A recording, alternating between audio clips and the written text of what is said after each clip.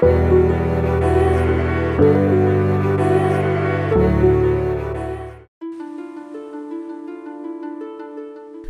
this is Michele Knight. This is the astrological update for Sagittarius for the whole of January 2017. I have been running around like a post-Christmas chicken, headless and everything, and I've got people all around the house, so I've come to my bedroom to record this for you because it's very detailed and very important, and I don't want any distractions, but I will be in vision real soon. Anyway, back to you.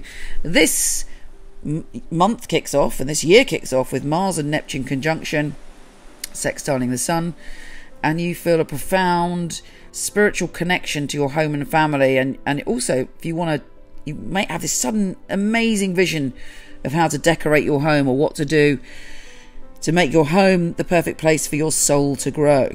On top of that, the Jupiter sextile Saturn is obviously full on for you. Saturn is in your sign, Jupiter is in your position of connections. No, boo. It's the dog about to bark. Connections, community, your tribe, meeting people and collaborating with people. You have very, very solid foundations for the whole of this year probably to build up a great crew, a great tribe, great people to work with, and that can benefit you greatly. You're laying very positive foundations from the get-go of 2017. Now, a lot of the energy for you this month is on your home and your family. Kicks off with Venus entering your position of home and family. You're most loved up when you're at home. You want to see beauty in your home, and you are feeling very, hopefully, positive towards your family, or if not, at least forgiving. Now, the Mercury retrograde is re-entering your sign, so it's still retrograde, but it goes into your sign. This could cause further confusion, but not for long, because it goes direct in your sign on the 9th, and from then you feel super duper. It may take 3 days to kick in, but you're feeling super, super duper. And of course, it moves out of your sign on the 13th. So you have a window of opportunity between the 9th and the 13th to seal a deal. Now, there is a mystic rectangle if you include the goddesses Ceres and Eris. And you have a great experience because you're fully in the middle of that. And you have an experience of changing and coming into your power and feeling more grounded and feeling more excited and more positive and actually more assertive when it comes to your relationships. On the 12th, we have the full moon, and it's in a deep place of just intense power and primal emotions. You might find yourself feeling obsessive or jealous or really sensual or overcome by one of those fearful, whatever the primal emotion is. And it's very important to let the moon guide you through that. Light a candle, tune in, let the moon show you your own power and your own fearlessness and your own intuitive ability.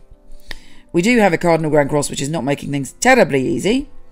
Again, with Ceres and Eris and Vesta, we have you sort of being pushed and pulled about your power and about money and power and about happiness and power and how you can weave all these things together to have a successful 2017. Boo no. Boo no. We also, that's my doggy Boo, barking at Kiki outside anyway. Venus and Neptune are conjunct in your position of home and family, making you want beauty and peace and harmony everywhere.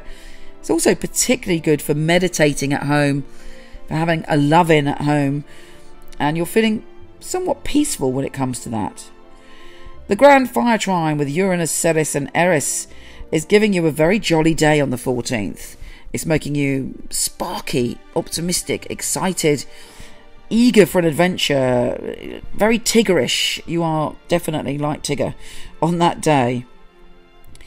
We then have the Sun entering your position of communication. You're enthusiastic with everything you talk about.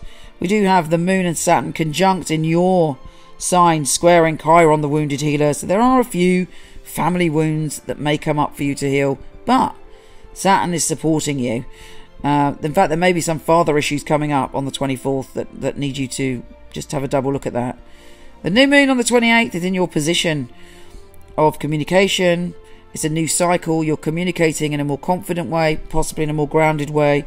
It's also the Chinese New Year of the red fire rooster, bring us quite a feisty year. Now Mars, the planet of passion and energy, is going into your position of that joy, happiness and pleasure. Oh yeah, baby. You are fired up to have a good time, and you're energized enough to have a good time, and you're like, bring me life, bring me happiness, and bring me joy. Isn't that a Morecambe and Wise song? Anyway, have a stunning January 2017. Thank you for your support in 2016. Take care, and I'll speak to you soon.